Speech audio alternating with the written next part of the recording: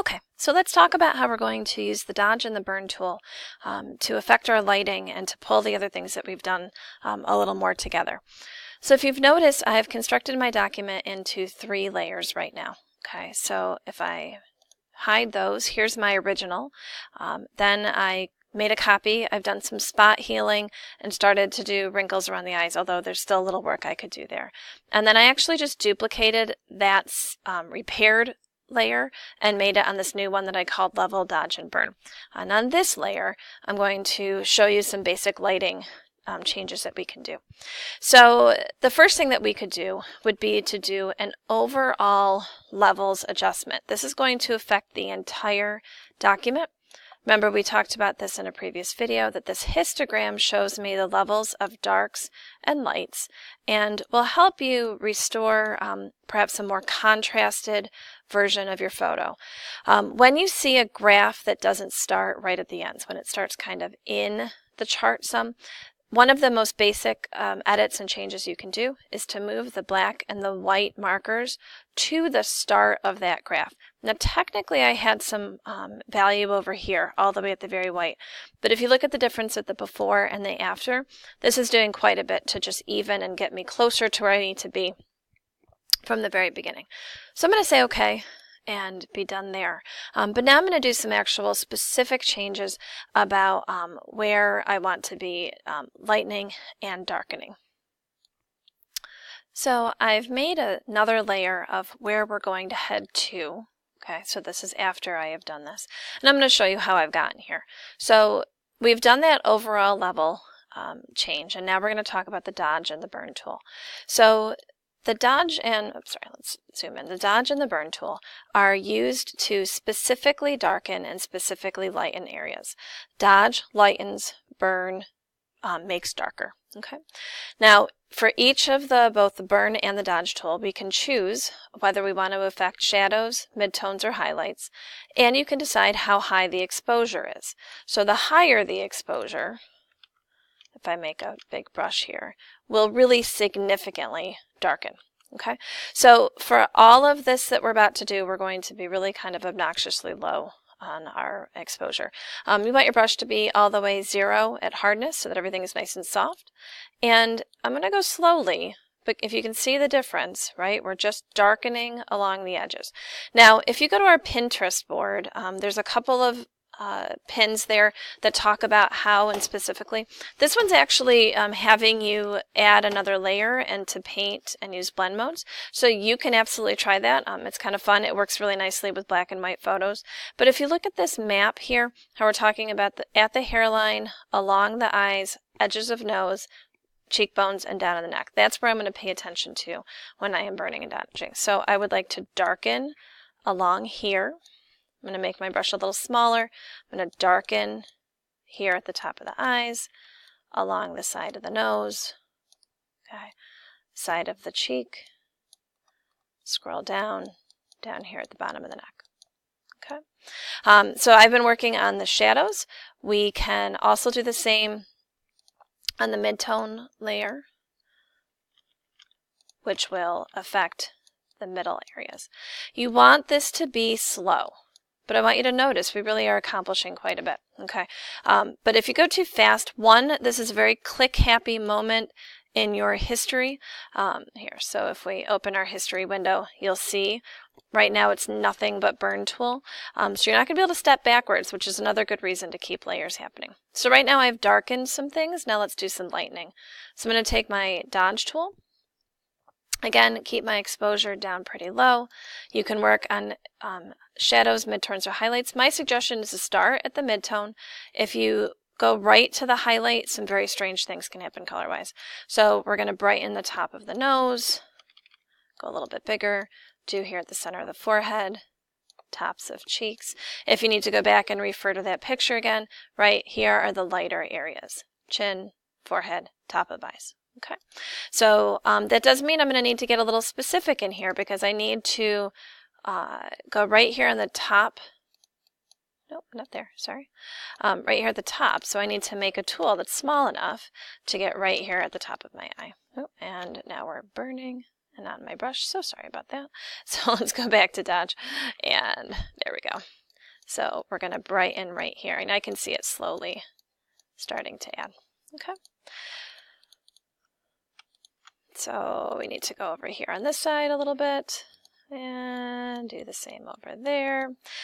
You can, if you over brighten, you can certainly go back and darken, but be cautious. Too much of that can do some strange things with your color, so you want to be cautious about too much. Okay. So when you are done, you should get yourself someplace that looks a little bit like this. Okay.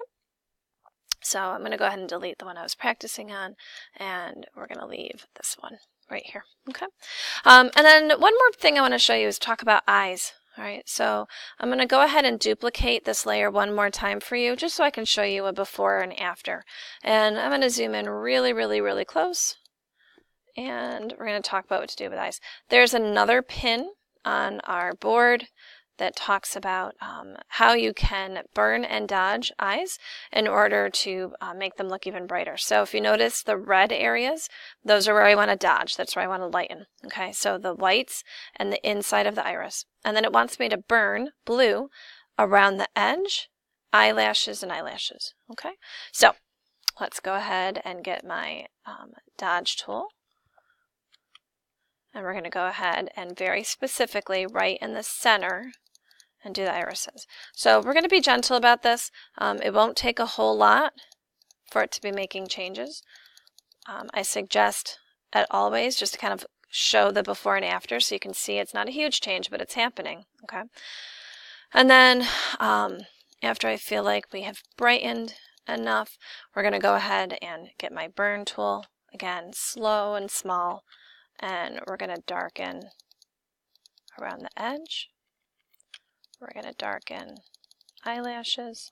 I'm at the midtones right now, so I'm going to move to shadows and size my brush smaller. And again, darken. Don't forget to do the inside of the pupil. I do often like to click, click, click as opposed to drag. Okay, so if we look at the before and after, okay, that's not so bad. So let's zoom out a second, okay, and see the before and the after. So we're really slow about this. We don't want it to be a huge unnatural change. What we're looking for is to just enhance and to make things a little bit nicer than they were. That is our plan right here. Okay, so again, we are brightening highlights. I'm going to go back to midtones. I'm going to brighten midtones. You certainly could try and see what happens when you click shadows. That will brighten even the darker parts. Okay, and then I'm going to go back to my burn tool. And now I'm on my shadows, so I'm darkening shadows. I'm going along the eyelashes. Okay, and zoom back.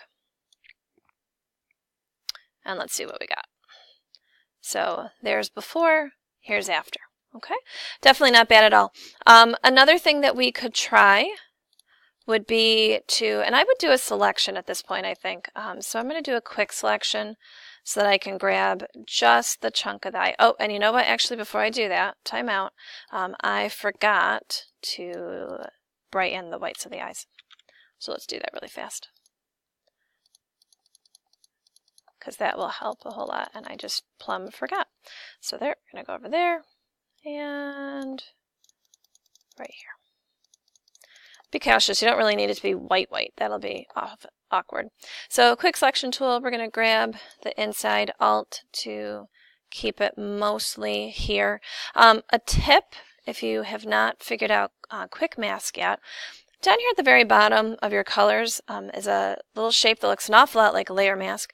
If I click on that, it's going to let me use a paintbrush to add to my mask, just like I would on your layer mask. And it's an awfully handy way to refine a selection, because you can use your paintbrush to do it, as opposed to one of those lasso or magic wands. It's kind of fun. Okay, and then it's just a toggle. I can go back out and I've got a selection of my eye. And so I might try vibrance. This might be a good place to see if increasing my vibrance a little bit here on this layer, if I like that.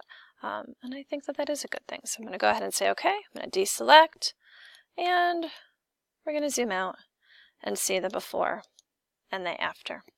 and I think that's pretty good. So that combined with the airbrushing. So we'll do that one more time here on this video and then we'll wrap it up. So I'm going to grab a brand new layer. It's empty.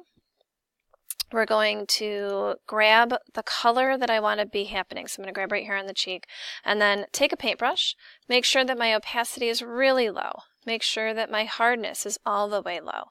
And on this new layer, it's going to get bigger than that, we're going to very slowly and softly airbrush in. So that was probably a little brighter than I needed to be. So let's go ahead and go a little softer than that. And this will help you to smooth out any kind of skin tone. Don't forget to keep changing your brush to match wherever you happen to be. This is also a place that you can increase or do any kind of eye makeup. So let's say that I would like my lips to be a little bit brighter. So I've grabbed the color of my lips. I'm going to get even closer. And this is the color that it started. Okay, I'm going to go ahead and go a little bit more intense. So I'm going to start slow. And now take my brush and just really slowly, we'll go a little higher just so we can see it nicer here. We're going to paint on top. Now, I am actually painting literally right on top, okay, and I'm not even staying anywhere near close to my line. But the nice thing is, because it's its own layer, I can take the eraser and I can come back and fix that. My eraser has an awfully hard edge right there, so let's lower that so we soften. And that way I can clean up and not have to be as precise. Often it's easier to go back and fix the outside than the other direction. Okay, and then we can add color happening there. Okay, that is still awfully opaque, which is a little funky. So let's take my opacity of my eraser down and make a much bigger eraser and soften that just a little bit. It's better. Okay. I would like you to take one of your pictures that has got good lighting and is a good full front of a face and do those 3 steps. Okay, so you're going to use spot healing. You're going to play with levels and dodge, making sure that you're addressing the lighting on the whole face and the eyes and teeth, and then experimenting and playing with how airbrushing could be incorporated into your document. And that's a wrap.